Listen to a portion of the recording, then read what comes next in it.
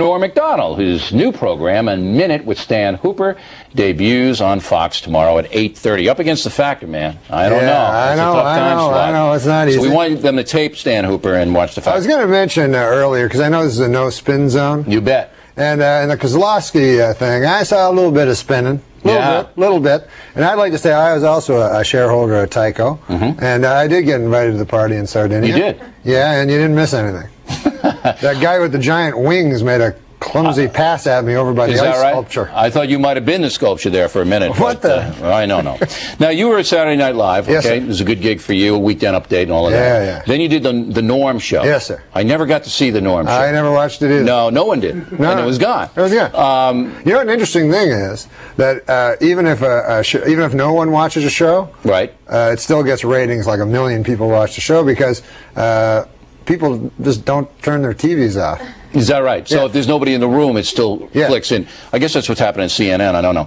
But anyway, this show, how do you get 2 shots?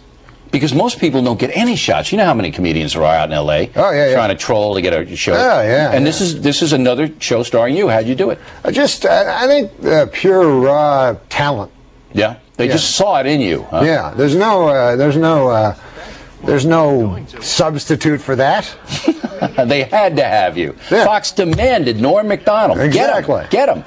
How much control you have over this vehicle? Romano controls his show. Yeah. Romano? Ray Romano. Ray Romano, right. Of course. You know, right. I know him. Not as talented as you, but he's coming on. He's coming on. How much control you got over this show? Well, I got a lot of control over it. I don't rehearse, so I write all week. Do you write?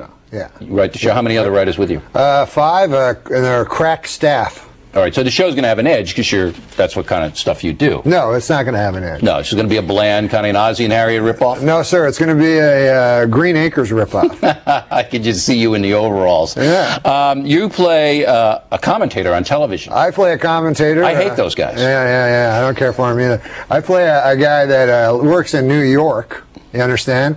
And he does his minute every week. Like Andy Rooney. Not Andy Rooney. He's not a humorist. He extols the virtues of small town life, like Mr. Charles Osgood. Oh. And but he's very disconnected. He goes to parties at William Paley's house. You look a little like Osgood. Run that picture back. Can you put it next to Norm's face? Yeah, I can.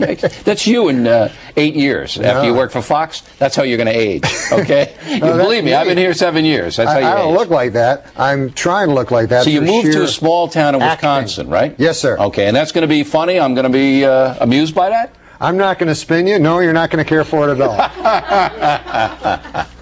All right, now you hit it big, and then you get the residuals and all of that. The Simpson money rolling in. Yeah. You don't hit it big, you care? Well, first of all, I believe the actors in the Simpsons.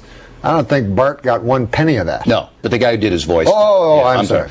Yeah, I get a lot of money after that. Do you? But I'm not in it for the money. What are you in it for? The money. I am in it for the money. I know you are. I was going to spin. Yeah, no, you can't. This is the no-spin zone. I know. I keep forgetting. You can use that in Stan Hooper if you want. The no-spin? Yeah, you can use that kind of stuff, and I won't demand any money. Okay, cool.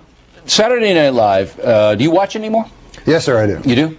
Is it as good now as when you were there? No. Well, because you're not there. Basically, because I'm not there. Right. But you do watch it.